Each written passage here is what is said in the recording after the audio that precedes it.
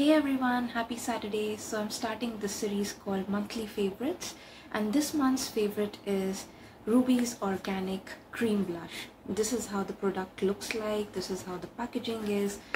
This is the shade called Poppy Pink. Very pretty, vibrant pink.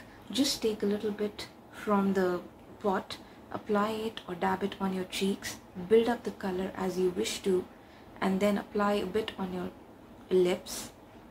It acts as a lip balm as well, and same on your eyes. So it gives a very pretty monochrome pink look. And there are many other shades available. I'd say do check it out. I have a weakness for reds and pinks, so I'm sharing this pink shade with you. I hope you enjoyed the series.